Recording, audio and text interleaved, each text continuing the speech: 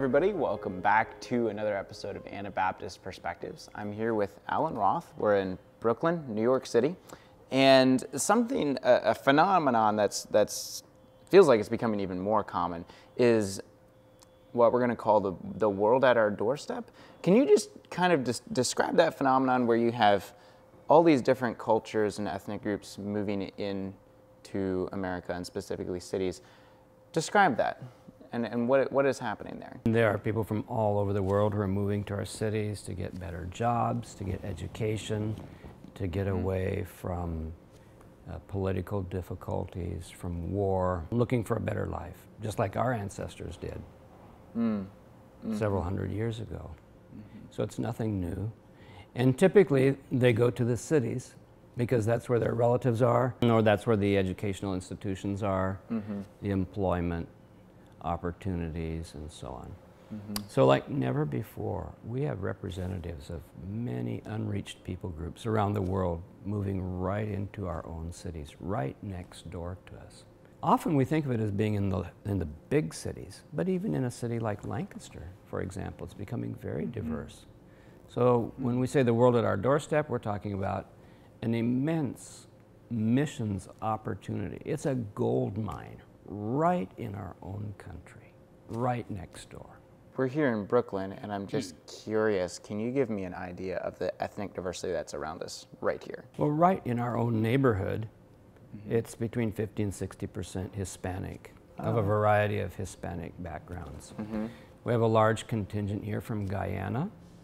They're Indian in ethnic origin, who moved here when there was a Marxist government taking over in Guyana. Then we have a lot of Caribbean people here as well, Trinidad, Haiti, Jamaica, Barbados. Just about 2 miles east of us here is a large Sikh community, the Sikh religion. Interesting. I think they say like 80,000 Sikhs. It's huge. That's bigger than a lot of smaller cities in America. Whoa.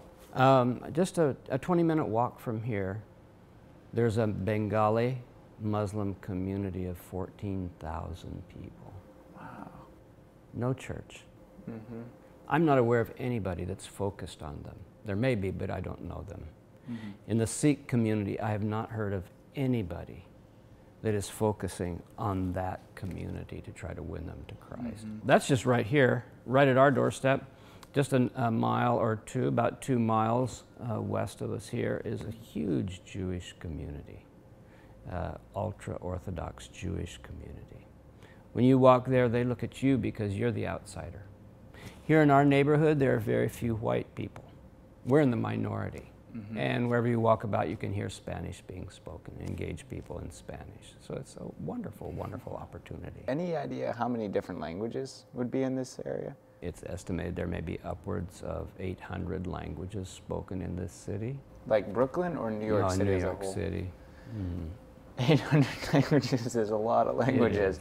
It is. Wow. So to reach these people, you don't need a visa. And now, since the nearby Bengali Muslim community is getting full, then they're starting to spill over into our community. So we have Bengali Muslim neighbors downstairs from us on the first floor. Half a block down is another Bengali Muslim family. A block away from us, Bengali couple bought that store. Another block and a half from us, I just discovered another Bengali household. So they're starting to come into our neighborhood as well. Great opportunities. One of the questions I'd have then, when you're looking at, so when people immigrate to a place like Brooklyn, say, they would tend to stay together in their same culture for, like what you're saying, the Bengali community, for example, is going to stick together because of common language, common culture. So how do we try to enter that circle and become friends with them? Well, first I make the comment that these ethnic groups vary as to how much they stick together in a given community. The Turks, for example, we have a team working with Turkish people, they scatter out. They don't cluster as much in one community. The Bengalis have a much tighter knit community. But there are Bengalis, like our neighbors say, oh, We don't want to live over there because everybody knows everybody's business. So they want to have a little more distance, a little more privacy. One of the things that we encourage people who want to focus on a specific people group, if they can go to that country for language study, 6 to 12 months, and get a feel for what the culture is like, and to focus on language learning. Because once you move here, it's really hard to get a good feel for what their home culture is like, because now it's intermingling with other cultures and with the big city. It's also very difficult to focus on language learning here because you don't actually need it. When you move into or adjacent to an ethnic community, or you have chosen a people group that you're going to focus on, it can be really good to learn some language, or maybe you can set up language exchange, where you will share English, conversational English with them, they will share language with you. As you begin to make friends, many of these cultures are very hospitable, and they'll invite you to their homes. Go. One of the great things about Christianity, we don't have to worry about rules for food. We can eat anything. If you're Jewish, or if you're Muslim, or if you're Hindu, then you have to be careful what you're going to eat. So when we host them in our homes, we have to be aware of those sensitivities. Yeah, understanding their culture, where they're coming from. And that can't be terribly easy. It's not. And it becomes more complex here because it's all jumbled up with prevailing American culture. And so you don't always know for sure. And they don't always know for sure what's culture. Sometimes these ethnic groups will become more defensive when they move here, because the parents want to conserve their culture and pass it on to their children. But their children are going to the public schools and are learning mainstream North American culture.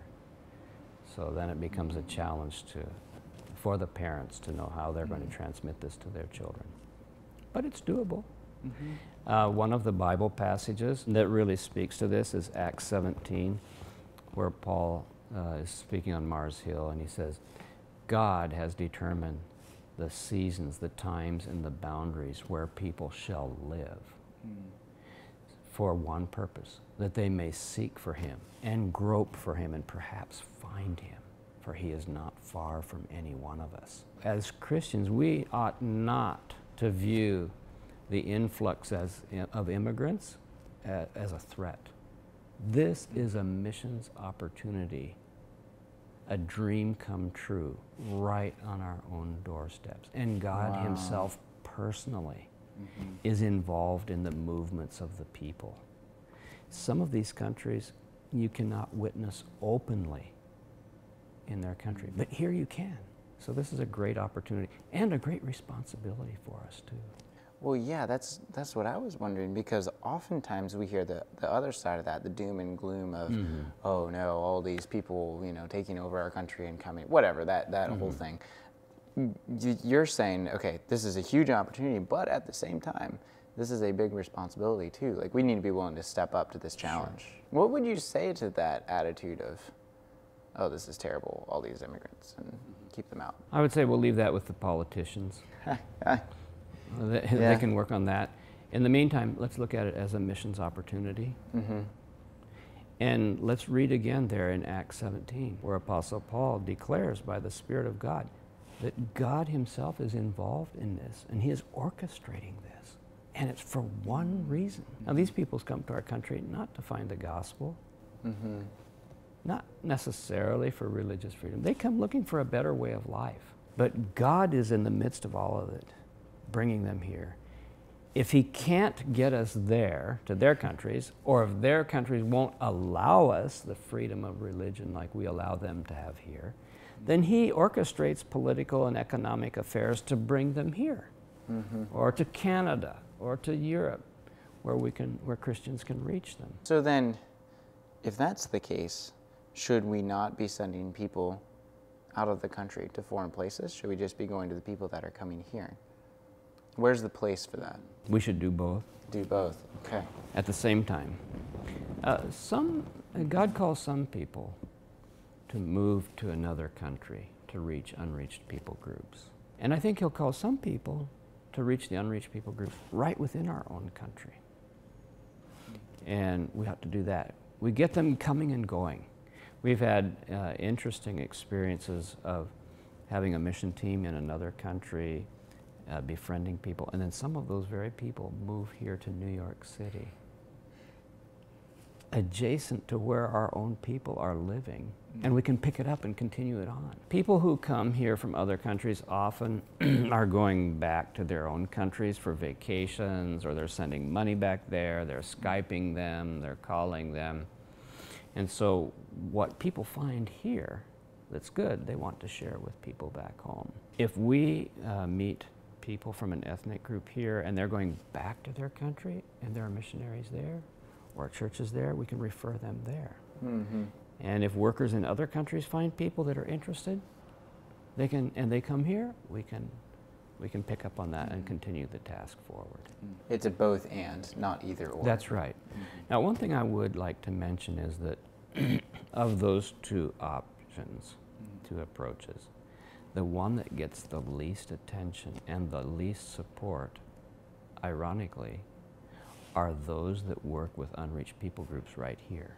Oh, wow. You wouldn't expect that. Yeah, no, I wouldn't. Years ago, I talked here in the city to a conservative Baptist missionary who had been working for years in Pakistan with Pashtun people. And then because of health concerns, he had to come back here. He worked in New York City with exactly the same people group, but he said the moment they set foot in the United States, their support as missionaries took a nosedive.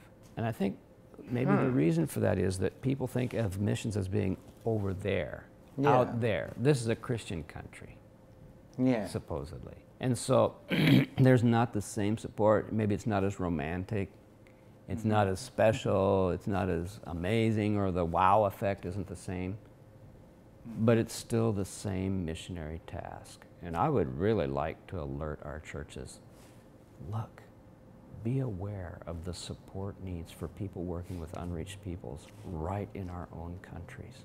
Remember when Jesus was talking with the Samaritan woman, and he revealed himself to her as the Messiah, and she was so excited. And she went back to her town and told all of her townspeople, look, come and see a man who told me everything I ever did. Maybe he's the Messiah. And the town was coming out to find this man, Jesus. And the disciples brought Jesus some food, and then Jesus said to the disciples, lift up your eyes and look at the fields. They're white and ready for harvest. If those disciples would have looked up, what would they have seen? They would have seen Samaritans coming out of town to talk with Jesus. And they did, and then they said, won't you please stay with us? And he stayed with them for 2 more days. They said, truly we know that you are the Messiah that came to take away the sins of the world. They recognized it even before the Jewish people did. The Jewish people were looking at them as hard, as half-breeds, as heretics, despised, looked down on. Jesus says, look at them. They're a harvest that's white. And we ought to do the same in our own towns and cities.